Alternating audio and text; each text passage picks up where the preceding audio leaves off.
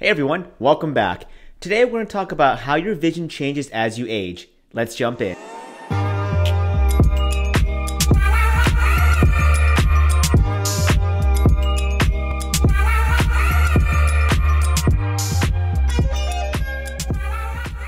Alrighty guys, have you ever wondered how your vision changes as you get older? Today we're going to walk through life with your eyesight. Note, we're not talking about diseases like diabetes, glaucoma, macular degeneration. We're literally going to focus on how your eye matures with you.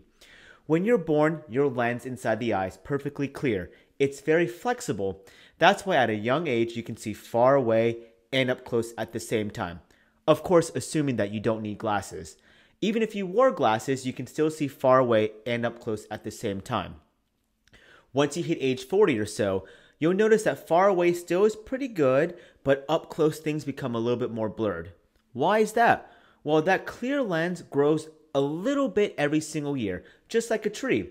A tree grows rings, a lens also grows layers of cells, and as a result, the lens becomes a little bit less flexible. And since it can't flex, it can't bring things that are up close into focus. Now that you're pushing age 50 or 60, the lens continues to grow layers of cells, and now it turns slightly yellow with time. That's what a cataract is. That's why also most people get cataract surgery around 65 to 75.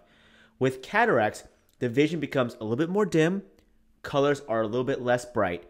That's why when patients have cataract surgery, they often tell me at the very first day of surgery that they notice that, wow, the colors look a lot brighter. Anyways, that was a quick crash course on how your vision changes as you get older. We'll see you next time.